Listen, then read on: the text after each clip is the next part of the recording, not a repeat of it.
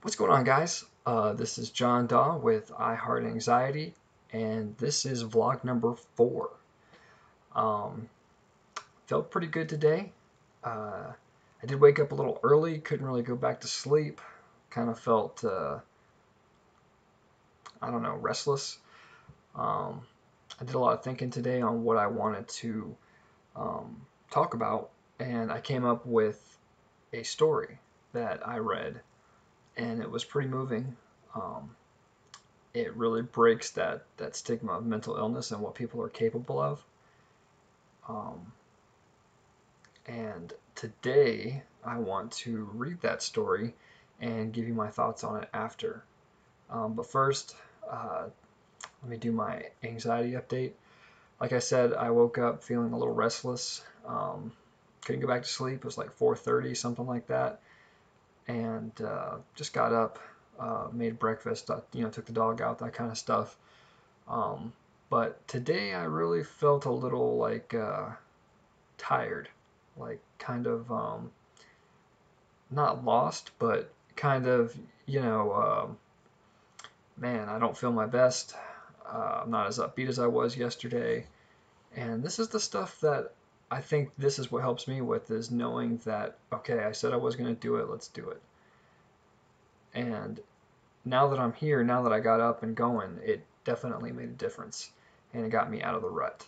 Gets me into a habit of success, I think. But these videos can't be too long. I might make it a part 2 if it goes over. So let me go ahead and get to the story. But I just wanted to kind of give you a little heads up of where I'm at, um, and to tell you, just get up and go, do it, just do it. You'll be pleasantly surprised by the results, I think.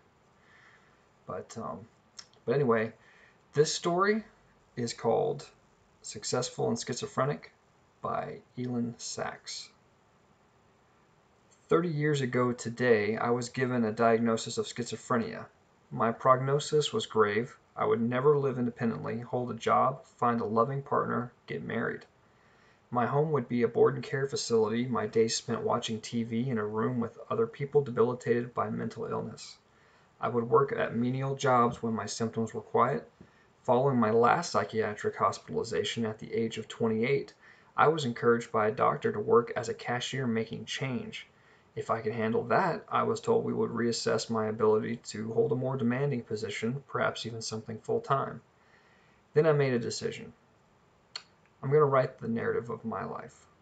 Today, I'm a chaired professor at the University of Southern California Gould School of Law. I have an adjunct appointment in the Department of Psychiatry at the Medical School of University of California, San Diego, and am on the faculty of the new Center for Psychoanalysis. The MacArthur Foundation gave me a Genius Grant. Although I fought my diagnosis for many years, I came to accept that I have schizophrenia, and I will be in treatment for the rest of my life. Indeed, excellent psychoanalytic treatment and medication have been critical to my success. What I refused to accept was my prognosis. Conventional conventional psych. I can't even say this word today. I'm like so in like trying to get the story out. I'm like messing up. Conventional psychiatric thinking is the diagnostic categories say that people like me don't exist. Either I don't have schizophrenia, please tell that to the delusions crowding my mind, or I couldn't have accomplished what I have, please tell that to the USC Committee on Faculty Affairs. But I do, and I have. And I have undertaken research with colleagues at USC and UCLA to show that I am not alone.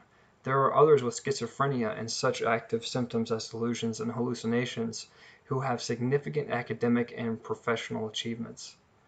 Over the last few years, my colleagues, including Stephen Martyr, Allison Hamilton, and Amy Cohen, and I have gathered 20 research subjects with high-functioning schizophrenia in Los Angeles. They have suffered from symptoms like mild delusions or hallucinatory behavior. Their average age was 40. Half were male, half were female, and more than half were minorities. All had high school diplomas, and a majority either had or were working toward college or graduate degrees.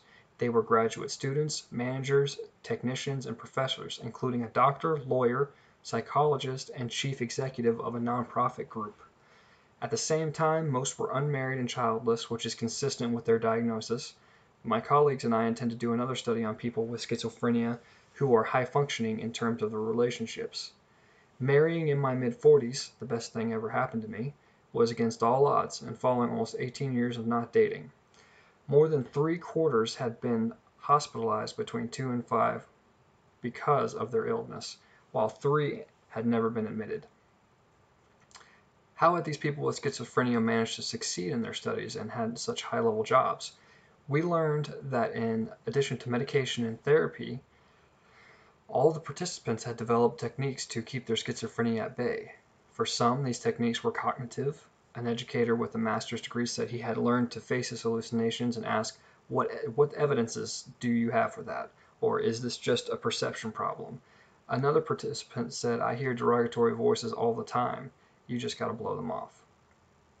Part of the vigilance about symptoms was identifying triggers to prevent a fuller-blown experience of symptoms, said a participant who works as a coordinator at a nonprofit group. For instance, if being with people in close quarters for too long can set off symptoms, build in some alone time when you travel with friends. Other techniques that our participants cited included controlling sensory inputs. For some, this meant keeping their living space simple, bare walls, no TV, only quiet music. While others, it meant distracting music. I'll listen to loud music if I don't want to hear things, said a participant who was a certified nurse's assistant. Still others mentioned exercise, a healthy diet, avoiding alcohol, and getting enough sleep. A belief in God and prayer also played a role for some. One of the most frequently mentioned techniques that helped our research participants manage their symptoms was work. Work has been an important part of who I am, said an educator in our group. When you become useful to an organization and feel respected in that organization, there is a certain value in belonging there. This person works on the weekends too because of the distraction factor. In other words, by engaging in work, the crazy stuff often recedes to the sidelines. Personally, I reach out to my doctors, friends, and family whenever I start to feel like I'm slipping. I get great support from them. I eat comfort food, for me cereal, and listening to quiet music. I minimize all stimulation. Usually these techniques, combined with more medication and therapy, will make the symptoms pass. But the work piece, using my mind, is my best defense. It keeps me focused. It keeps the demons at bay. My mind, I have come to say, is both my worst enemy and my best friend. That is why it is so distressing when doctors tell their participants to not expect to pursue fulfilling careers. Far too often, the conventional psychiatric approach to mental illness is to see clusters of symptoms that characterize people.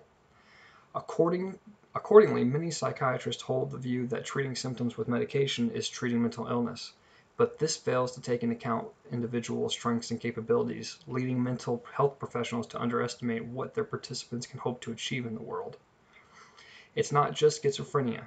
Earlier this month, the Journal of Child Psychology and Psychiatry posted a study showing that a small group of people who were given diagnosis of autism, a developmental disorder, later stopped exhibiting symptoms.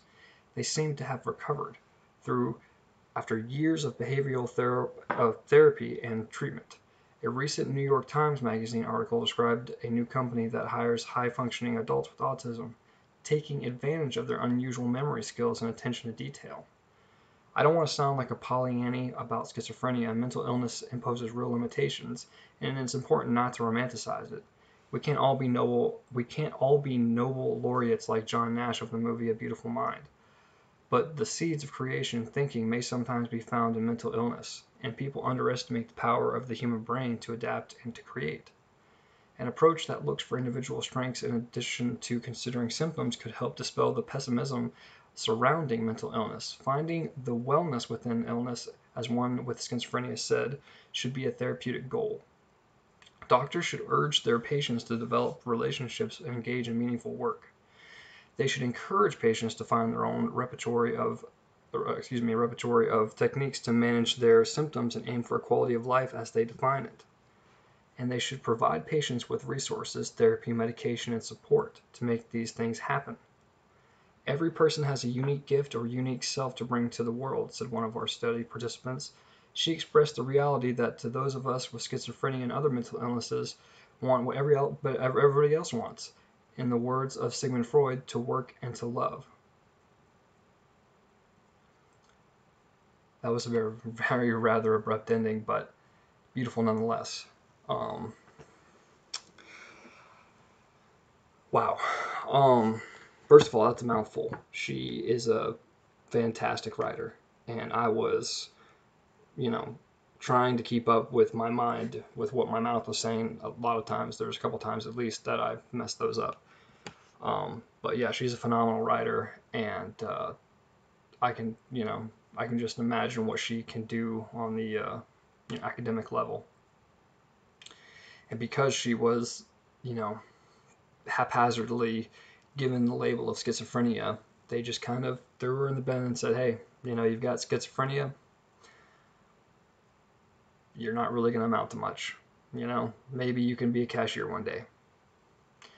But they didn't take into consideration her goals and her skills outside of what schizophrenia does to her. She isn't schizophrenia. She just happens to live with it.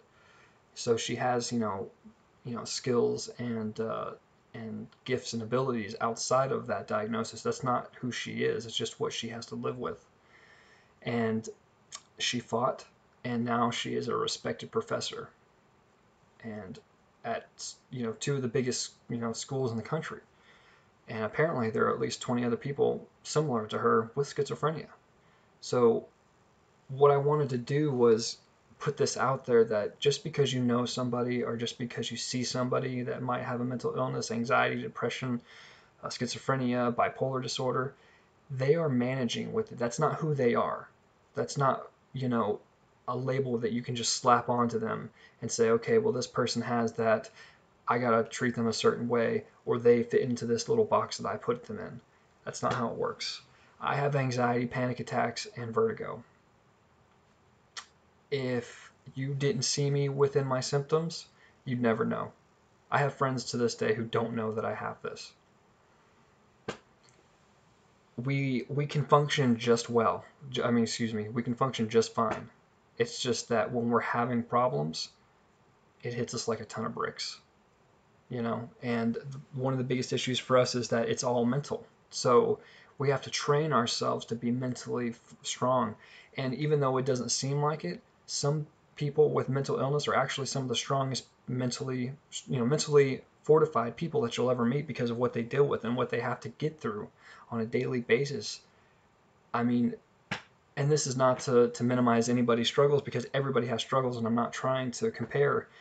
But just because you don't have mental illness, but yet you have, all these other problems, poverty, stressful work life, family death, just because you have something that's more common and you deal with it really well, that doesn't mean you're better than anyone else. Just like us with mental illness would never think that we're, superior to you, because we deal with these demons that nobody can see, and we still make it somehow through the day.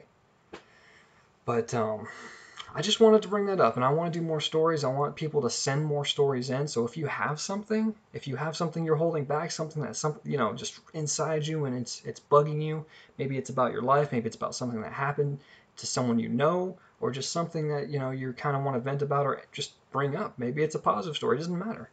But if it pertains to mental illness and you want to share it, please, please, please, please share it. You can email me or direct message me on any of the social media platforms I'm on. My email is iHeartanxiety@gmail.com. And I know this was probably a longer video, but I really appreciate it. I might have this may be cut up into two videos, but who knows? I appreciate you listening, and I appreciate if you made it through the entire video. So I love you guys. I hope that this finds you well, and that we can all just wake up tomorrow with the immense immense um, encouragement that it'll be better than tomorrow, as long as we make it that way. But I appreciate you following along, and look out for vlog number 5 tomorrow.